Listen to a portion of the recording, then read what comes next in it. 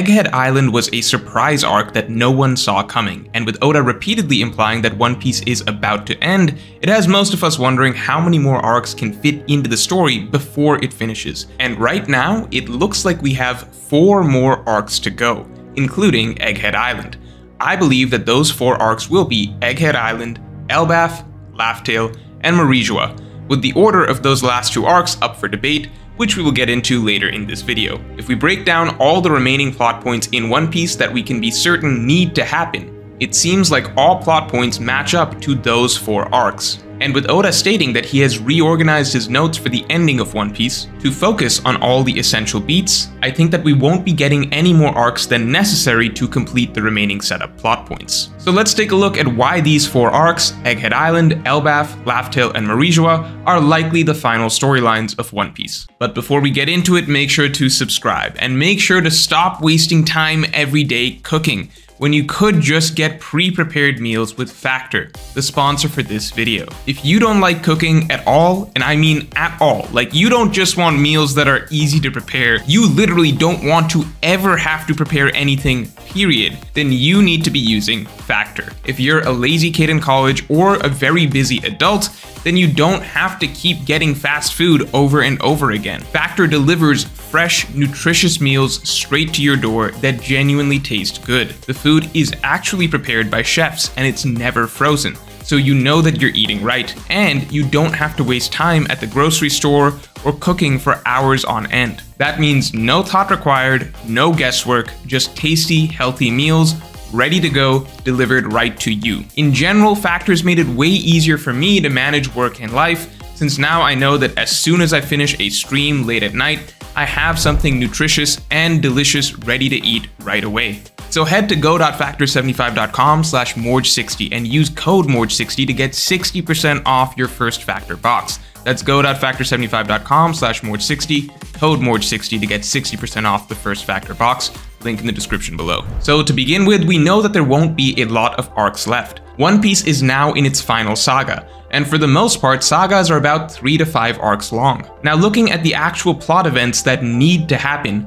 I'm going to be very tight with the word need, since as we all know from Wano, plenty of things can be set up that ultimately get scrapped. So going forward, it's probably better to look at only the absolute most important plot points as guaranteed future events for One Piece that would need to be resolved in some storyline somewhere. And that list is honestly fairly short. For the purposes of this, I'm going to ignore the Straw Hat's dreams, since the reality is that many of these dreams can be resolved in most any arc. For example, Zoro could fight Mihawk in the final war for all we know, or maybe an encounter in Elbaf. This plot point can be dropped into most any arc. And for all we know, some of the Straw Hat's dreams may never be resolved in the main story itself, such as Nami's map of the world. Though I have my own theory as to how her dream would play into the main story that I talk about in this video. So in terms of main events that probably have to happen, I think it's pretty simple. Luffy needs to fight Blackbeard at some point. The Straw Hats need to get the 4th Road Poneglyph. The Straw Hats absolutely have to get to Laugh Tale, they absolutely have to find the One Piece, and the Celestial Dragons need to be overthrown. I think that those are literally the only things we can say have to happen by the end of One Piece.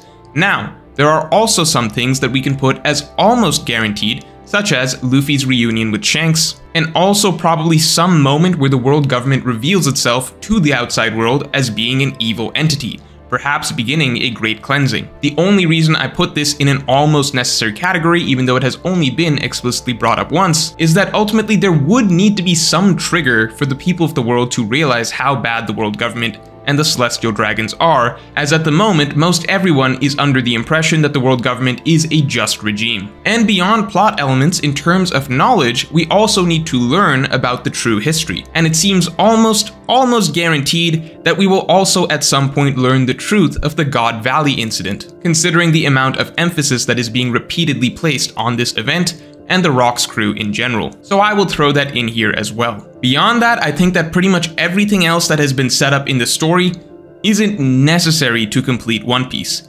Hell, Kid and Law could never show up again, they could be deemed non-essential, and Oda could still wrap the rest of the story up. So looking at all these plot points, to begin with, why are we at Egghead Island? Why was this detour necessary? Well, at first glance, Egghead Island doesn't seem that relevant to any of the essential plot points that I listed. But there is something I intentionally left out of the information category, which is that while we do need to learn about the true history of the world, and hopefully the history of the Rocks era of pirates, there was a whole other side of things that we also have to learn about, which is what the hell is going on in the world today. By that I mean that for the longest time, there has been a web of mysteries that has been steadily getting more and more tangled surrounding Kuma, the revolutionaries, Vegapunk, Bonnie, and generally this whole secret war that has been happening between the Dragon side and the world government side this entire time. And honestly, even internally with the hidden faction of Sword within the world government that has its own motivations. Everything within that web of mysteries seems to actually be tied together here at Egghead Island. This is where Oda has kind of thrown together all the ingredients for answers. We have Bonnie, we have Vegapunk, we have Seraphim Kuma approaching, we even have Sword members nearby who likely have knowledge of what's really going on inside the world government. This arc, Egghead Island, may be the one where we get to learn the truth about all of the modern day conflicts and motivations of competing factions in the One Piece world. The setup does seem remarkably similar to Zou after all. This is an arc taking place after a major battle, so we are likely getting some breathing room. We have some approaching villain to add a bit of tension, but it's not exactly some overwhelming huge enemy force that's going to lead to a gigantic battle. And we seem to be in a perfect spot to get a huge exposition dump. But what's especially interesting is that if we look at the plot points that seem necessary, I think one particularly standout development that could also take place during the Egghead Island arc would be the world government showing its true cards. Recently, there was this discussion of the Great Cleansing, and now all of a sudden, the world government has begun taking very drastic, bold steps, erasing Lelousia Kingdom completely, and even deciding to kill off its most prized asset, Dr. Vegapunk. We are also situated right next to the good guy Marines that we know. We are near Smoker and Tashigi and Kobe's gang. If there were ever a time that their eyes would be fully open to the evils of the world government, this could be the perfect arc for that to happen, where they seem set up to be main characters. Just a thought. Now, looking beyond Egghead Island, the Straw Hats have to get the 4th Road Poneglyph. They have to fight Blackbeard, they have to get to Laugh Tale, and get the One Piece. All of this seems fairly tied together. We all know that there will be a Laugh Tale arc, and there is at least one step before getting to Laugh Tale, which is getting the 4th Road Poneglyph. Now, I am going to be optimistic, and I am going to assume that we are going to get to go to Elbaf before Laugh Tale. Many readers already view Elbaf as a guarantee. I don't anymore, simply because of Oda's recent statements about streamlining the series towards the finish, and the fact that there's currently no single concrete plot point that we know of that is explicitly tied to Elbaf. We know that it's extremely important for Usopp's character, considering Usopp has been talking about it since Little Garden, and then again it is highly relevant for him in Enies Lobby, and then again after Dressrosa he's still talking about it. However, that's just important for Usopp's character, not necessarily necessary for the plot. If we can get to the end of Wano with Zoro's past being repeatedly brought up, and then that still ultimately all gets chopped, I don't think it's out of the realm of possibility that Usopp never gets to see Elbaf in the main story. That being said, I want to have faith that something this important for his character will not be forgotten, and so looking at the list of necessary plot points remaining, there is at least one solid one that seems like it could fit in with Elbaf, which is getting the last road Poneglyph. Maybe we could even get the reunion with Shanks here in Elbaf if Shanks is serious about going after the One Piece, then his path would naturally cross with Luffy's at Elbaf. Or maybe we get the Blackbeard confrontation here. I don't know, but if Egghead Island really is going to be, a shorter, more exposition-based arc, then it feels a bit too soon for the Straw Hats to be able to immediately go to Laugh Tale right after that, which is why if any arc is going to slot in before Laugh Tale, it feels like Elbaf is the best bet. And then finally, looking at Laugh Tale and Marijois, I think these two are fairly self-explanatory, but the order is what people may disagree on. For me, it is fairly simple. I personally subscribe to the destruction of the Red Line theory, the belief that the One Piece is in fact the union of all oceans, and the creation of a free open world formed through the destruction of the Red Line, which would mean that Marijois, as the center of the Red Line, is the natural endpoint of the story of One Piece, a theory that you can learn more about in this video. However, many believe that the One Piece is something more than that, which is fine. The reality is that either way, the setup of the story seems to point to a final war taking place after someone reaches Laughthill. The true conflict of the story is ultimately about rebellion against heaven, overthrowing the celestial dragon's reign, and that would mean that the Straw Hats' journey ultimately will bring them to Marijua for this final task. As far as we could tell, Laughthill was important to Roger for learning everything, learning the true history, learning about the Will of D, etc. That does not seem like a point where the story would conclude. Rather, that seems like the point where Roger finally learned what he has to do.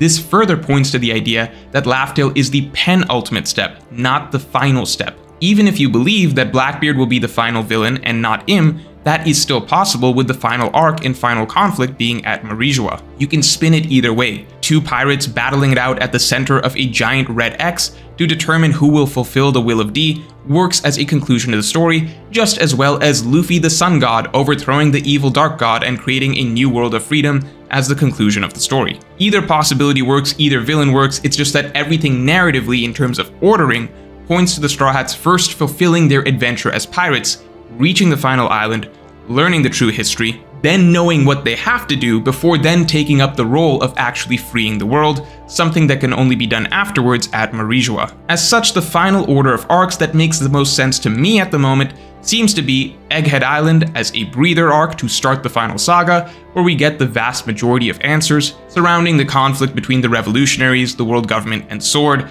as well as possibly the big, large-scale reveal of the world government being evil. Elbaf is hopefully up next for the final Road Poneglyph, and once we get to the Laughthill arc, we will then know what the One Piece is. We should get the true history in Laughthill. Hopefully we reunite with Shanks in this arc or the previous Elbaf arc, and maybe a Blackbeard confrontation fits in here, or we get the Blackbeard confrontation saved for the final arc of Marijua. But it is at least very likely that the story will ultimately conclude with the Celestial Dragons being taken down in the Marijua arc, with the world entering a new dawn and the Will of D being fulfilled. And lastly, I don't know where God Valley goes, but let me know where you think it could go in the comments below. And if you enjoyed this video, then definitely like, comment, and subscribe. And you can become a member to support this video and to get my extended thoughts on this and all future topics.